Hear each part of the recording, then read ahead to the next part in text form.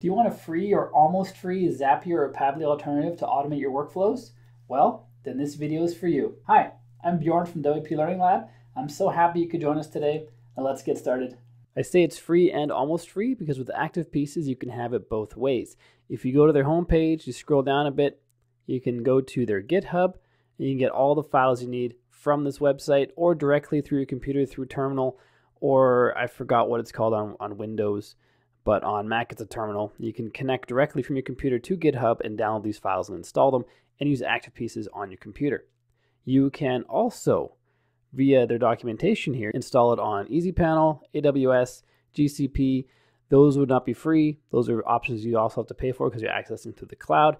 If you choose the Docker or Docker Compose, those are free on your computer, which is pretty slick. And the almost free version is the one you get through AppSumo right now. It's almost free because it's pretty cheap compared to a lifetime of usage. And in this video, I'm going to show you what ActivePieces does as of right now, and hopefully what they're going to add on in the future. So if we log into our account, it's really basic. So we have our flows, chatbots is deprecated. They're no longer working on those. Runs shows flows that have run. Connections are connections you've made. And team shows your team members in the app. You'll really be working entirely on flows. And just to reiterate, everything you see in this video can be installed on your computer and you can get it totally for free. Or you can do the AppSumo route and use it in the cloud like I'm doing right here in this demonstration. So to make a flow, all you do is click on New Flow. It pops up a bunch of templates. You can browse through them. You can click on Use Template to get started with that. They're adding more continually to help you get your flows up and running faster. You can also start from scratch. And there's no branching as of right now, as far as I can tell. At least I wasn't able to find any documentation about it. So you have a straight line. So you have a trigger, which could be something like publishing a WordPress post. If you're finding this video useful, let me know by liking it and leaving a comment down below. And then click subscribe and ring the bell so you don't miss any future videos that I publish on this channel. I try to publish useful videos all year long, so you're not going to want to miss it. Now let's get back to the video. New post. To make the connection, we have to install their plugin from GitHub. You just download the zip file, upload it to your WordPress site via the plugins upload. If you don't know how to do that, there's a link in the description, and I'll put it in the card up above that shows you how to install plugins via zip file on your WordPress site. You choose a name. If you're going to have multiple WordPress sites in here, I suggest you choose different ones and maybe even define which WordPress site specifically this would be. Add the username and password and website URL of that WordPress site. Then click on Save, and it'll connect, and it'll detect when a new post is made. When a new post is made, click on this plus here, we can do stuff with that information that was posted. For example, we could ask ChatGPT or OpenAI, ask ChatGPT via the OpenAI action to connect it. This connection is via the OpenAI API. It walks you through this up. There's actually a link that takes you to where you got to go to get the keys to make it work.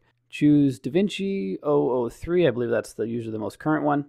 Give it a question. Please turn this blog post into a social media post for X. And we click on New Post here, and that pulls in the new post data once we have connected it, and there's a post there waiting for us.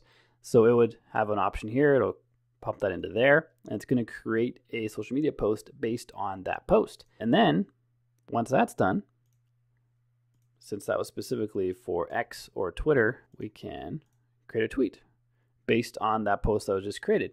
So it's just like Zapier and Pabbly, where something happens at the very beginning and that data can go through and flow through all the different steps and be used in various different ways. And when I mentioned earlier that it's not branching, this is where, in my case, if I was making this, this is where this flow would end. What does this do? Just duplicates inline. Yeah, so you can't have this ask ChatGPT go two directions. So I couldn't have it ask, or have it up here actually, ask ChatGPT to make a post for X and then publish it there. In a different branch, ask ChatGPT to make a post for LinkedIn and then publish it, and then ask GPT to make a post for Instagram and then publish that. So having it all in one line is a little bit limiting in my opinion.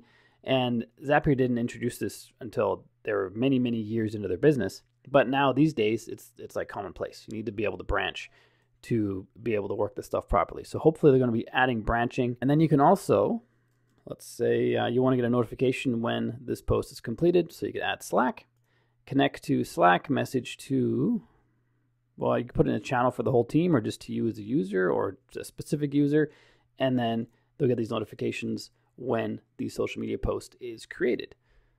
I'm going to call this WordPress to X. And then I would come in here, duplicate this, and I'd switch this out. No easy switch button. So delete that and put Instagram in here. And then have a WordPress to Instagram workflow. Instead of having branching, you just got to make a bunch of different workflows. But you are limited in how many workflows you can make depending on which account you have. So if it also autosaves. So I was waiting for it to autosave just now so I could leave that WordPress to Instagram. If we go down to, or up to, subscription, it shows here we're on AppSumo Tier 1. We have 20 connections. Currently we're using one just for OpenAI, the one that you saw earlier. We have 10,000 tasks that resets in 29 days. And we also have one user. So if you want better stats, you can see the better stats over here. But if we have these flows, and each step is a task. So this would be one task, 2 tasks, 3 tasks, 4 tasks to run this one time. And that's just to post to Instagram. Then you want to post to X and LinkedIn and Facebook and what have you. That all eats up your tasks. So you have not a limit in workflows, but a limit in task numbers. Just confirm there's no limit in workflows. There's no mention of workflows. So you can have unlimited workflows. You just need to have lots of tasks to run as many tasks as you need. And really, that's all there is. That's all there is to it. Let's check out what kind of apps they have before we head on out. So for triggers, or first of all, there's all as a filter, and then core. These are the apps built by ActivePieces. Zapier has a whole bunch of these. ActivePieces just has 2 right now. And then app events would be everything aside from the core. Let's go back to all. I'm just going to scroll through these so you can see which apps it can connect to. And a lot of these can do multiple things, which I'll click into one of them in a minute. Connects to a lot of the Google services. That's nice. Gravity Forms, WordPress plugin. MailChimp. I want to connect from WordPress to MailChimp.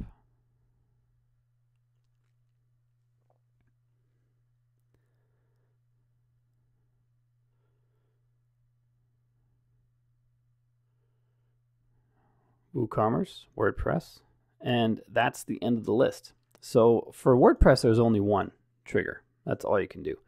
If we went to, for example, ClickUp, there's a lot you can do.